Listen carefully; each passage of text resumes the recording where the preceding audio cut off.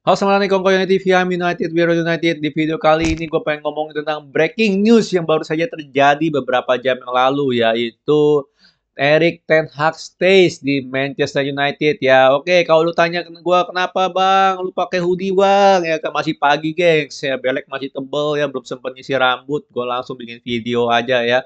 Karena harus buru-buru juga, gue mau pergi ke kantor, jadi gue harus bahas ini dulu ya gengs. Jadi ini dibocorkan oleh David Ornstein, gengs ya. David Ornstein ini yang ngebocorin pertama kali, bukan Fabrizio Romano ya. Makanya gue udah bilang sih, David Ornstein ini cukup termasuk tier 1 lah. Ya dia nggak banyak nge-spam update-update, tapi kalau untuk berita Manchester United dia nih sangat bagus dan akurat ya. Gua nggak tahu untuk berita yang lain ya, tapi kalau Manchester United dia sangat bagus dan akurat dan dia kayaknya punya koneksi lah di dalam MU sih. Ya lebih kencang lah koneksinya ketimbang Romano gitu loh, bener gak? Cuman dia yang bocorin pertama pertama kali ya untuk Atletik bahwa MUFC end of season review-nya udah selesai ya kan, dan decision-nya adalah keputusannya adalah untuk keep Erik ten Hag sebagai manajer MU tahun depan ya, tahun depan, musim depan ya. Nah, tapi gimana pun juga kemungkinannya bakal ada negosiasi untuk kontrak extension ya bagi Erik ten Hag ya. Jadi ini ya adalah breaking news-nya. Jujur aja sih ini sedikit blunder dari Ineos ya. Blunder bukan dalam arti gue nggak mau Erik ten Hag stay. Kalian tahu ya posisi gue atas Erik ten Hag apa, tapi blundernya ini kelamaan, gengs, kelamaan ya kan. Setiap kali gue bikin video, setiap kali gue live, pada cemas semua nih ya subscriber gue.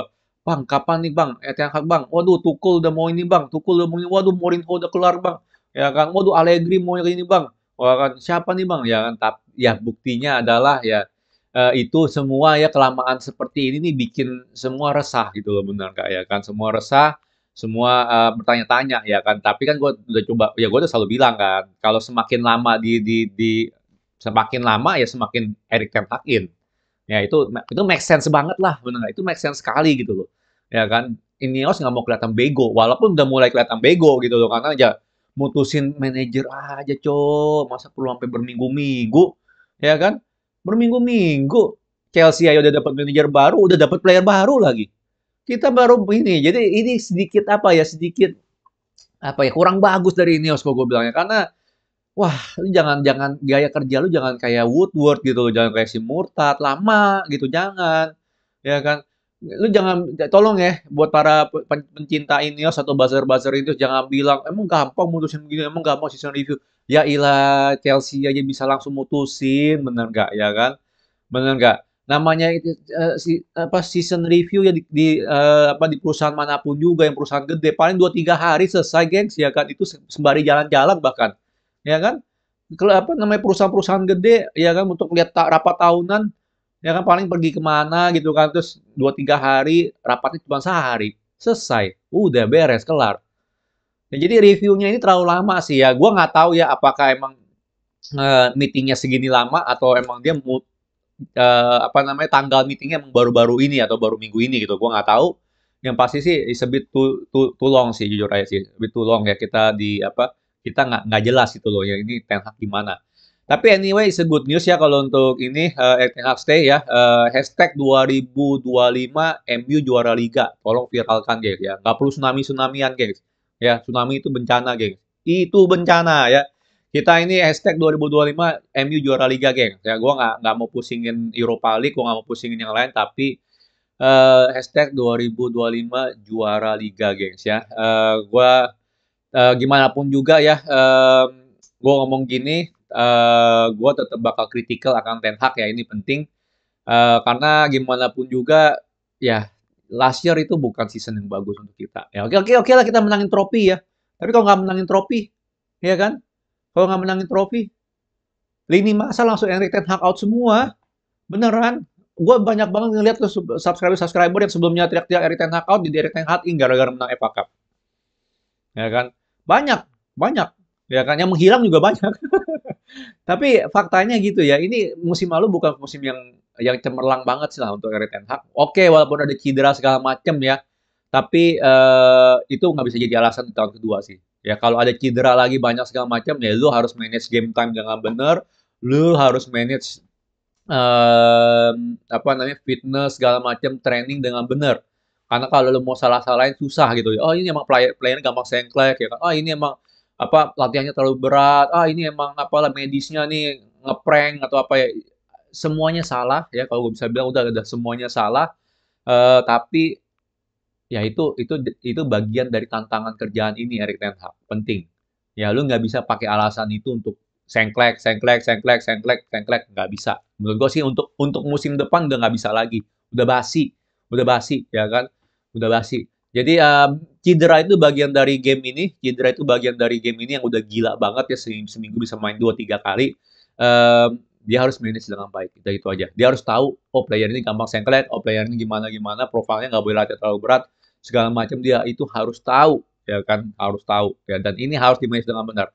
Menurut gua musim kemarin emang trial and error untuk dia ya kan dia mungkin belum tahu ya suruh show kalau sekali main kalau belum latihan selama seminggu tuh bisa sengklek dia belum tahu sekarang dia tahu ya kan sekarang dia tahu ya ini saatnya kita kritis untuk Ten Hag ya dan gua jujur aja nih kalau Desember nih ya ternyata kita masih main taktik yang sama dan gak berhasil ya kan gue bisa langsung apa namanya ganti haluan ya sorry aja nih ya gue kardus emang gue begini tapi gue udah ini dari gue ngomong begini bukan baru sekarang gue ngomong begini udah dari awal musim lalu kali ya pas kita udah kalah-kalah mulu ya kan tapi ini sih gue bakal kritis banget sama Ten Hag di musim depan karena ya itu ya kita nggak bisa juara 8 di liga ya we're not that club gitu loh we're not that club MU itu harusnya ya kontes inilah kontes juara Liga Inggris. Tolong ya jangan mikir kayak Spurs ya harus masuk top 4 tuh shit bro. MU ini harusnya kontes juara Liga Inggris. Kita harus kontes ya kan. Oh, oke sekarang misalnya Arsenal sama sama City ya kita harus kontes mereka harus ada MU juga di situ. Three race to juara Liga. Ya kan nggak cuma City sama Arsenal kayak musim lalu, musim ya nggak bisa, harus ada MU. Di setiap tahun tuh harus ada MU untuk kontes race juara liga. Ya terlepas di Champions League gimana, di FA Cup gimana, kita tuh harus itu gitu loh. Gue selalu ngomong begini, ini itu Manchester United, ini udah apa ya? Udah is a given gitu loh. Ya kan? Kita MU kita harus kontes juara Liga Inggris. Pasti. Ini penting banget sih, gengs. Ya, penting banget. Jadi itu ya untuk mengenai Ten Hag kita lihat lagi ada update apa nggak ya? Karena ini cuma segini doang sih, gue nggak tahu beritanya ada di mana, gue belum baca. Nah oke, kita ngomongin sama new contract ya. Negotiation bakal we follow to agree on new contract. Jadi ini baru stay doang, kontrak barunya belum ditandatanganin dan bakal sama transfer window plan. Jadi baru mulai rencanain transfer ya, gengs ya. Baru mulai rencanain transfer. Sekarang gue bilang sih ya kalau untuk new contract lu hold sih. Ya, gue nggak setuju ngasih kontrak baru ke Ten Hag. Maaf sekali lagi. Kan gue udah bilang nih, gue bakal kritis. Ya, kalau lu kasih kontrak baru sekarang, aduh, jangan sih, jangan, serius. Kita belum tahu nih nanti gimana. Kita belum tahu, ya kan?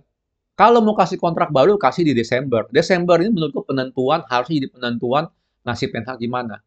Ya, dia bakal bakal stay atau bakal out.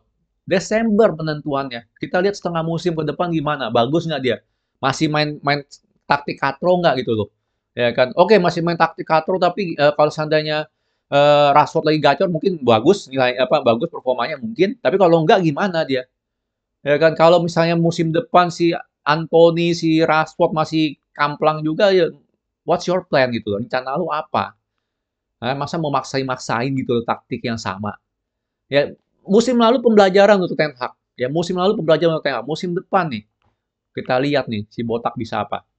Ya kan, jadi kalau gue bilang sih untuk new contract, sorry aja, belum saatnya. Ya, gue tahu dia bakal expired 2025 kan nggak salah ya. Ya biarin aja, expired 2025. Desember kita bisa ini, bisa perpanjang nanti, ya kan? Gue nggak setuju sih. Kalau untuk new contract, jujur aja gue nggak setuju. Nggak ada gunanya kasih kontrak sekarang. Lu mau berdasarkan apa? Juara FA? Lu naikin gajinya? Kan nggak mungkin. Hah? Mau berdasarkan apa? Gara-gara peringkat 8, lu mau turunin gajinya? Kan nggak mungkin. Menurut gue sih bakal stupid banget kalau kita kasih new kontrak ya. Tapi menurut gue sih harus tunggu sampai Desember. By Desember baru mutusin. Oke, performanya udah bagus sekarang ya. Ten Hag udah belajar dari kesalahan-kesalahan dia di musim lalu, ya kan? Saatnya ini kasih kontrak baru. ya, atau mutusin kontraknya, ya kan? Atau nggak perpanjang sama sekali, udah biarin aja habis sampai akhir musim kita cari manajer baru. Ya menurut gua sih jangan perpanjang kontrak. Ya ini dari pemikiran gua ya. Terus ada apa lagi nih? Oke, ini update terakhir ya dari Romano juga. Oke, Erik ten Hag happy dengan keputusan Ineos ya pasti happy lah nggak dipecat. No isu di spot long point review ya kan nggak ada dia nggak merasa demek lah ya walaupun reviewnya panjang ya dia fokus sama Manchester United. Oke karena Mainus sama Garnacho bagus ya hasilnya jadi itu yang bikin dia stay ya. Terus apa trust young players. Oke jadi dia pengen Ten Hag tetap ngedevelop yang players ya. Tapi inget ya gengs ya, lu jangan bilang jangan beli pemain ya yang players tuh bagus ya kan ambil dari youth aja. Yang players tuh lebih banyak flopnya gengs. Lu percaya kata gua ya. Berapa ratus orang, berapa ratus bocil masuk masuk ke akademi MU yang jadi cuma satu dua doang per tahun. Per tahun cuma dapat satu atau dua player doang per tahun, gengs. Ya kan? Sisanya apa? Kerja di McDonald sekarang. Ya jadi jangan jangan terlalu apa ya, jangan terlalu takabur lah ya nggak usah beli pemain lah, beli pemain muda. Pemain muda yang prospek juga mahal banget.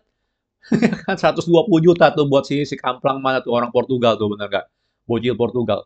Nah, jadi gue sih setuju ya kalau masalah youth nggak jelek ya Ten Hag ya. Tapi di zaman Ole ada siapa? Oh zaman Ole ada Greenwood. Zaman Ole ada Greenwood bener nggak? Ya tapi tetap mainin youth itu udah harus. Greenwood sama Elanga. Gue baru ingat. Sama Elangko sama Sore Tire. Greenwood doang yang spesial. Kalau ini sih ada Mainu spesial sih ya. Tapi gitu ya, ternyata keputusan utamanya itu karena dia bisa ngedevelop youth dengan baik itu aja sih ya kalau ini ya. Pasti ada alasan lain lah ya. Romano mah cuma ini aja lah. Kalau gue bilang sih berita-berita kayak gini Romano ini cuma jadi jurnalis doang sih. Buat nambah klik, buat memperpanjang ini aja sih. Buat apa? Ya buat nambah klik lah ya. Cuman kita bakal pantau terus ya ada update apa lagi soal Erik ten Hagin.